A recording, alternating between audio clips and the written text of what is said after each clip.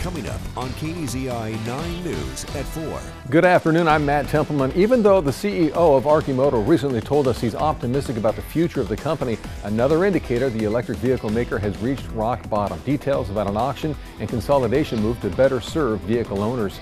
Eugene is again hosting a major track and field event, but those tourism dollars don't stay west of I-5. See how Springfield's impacted.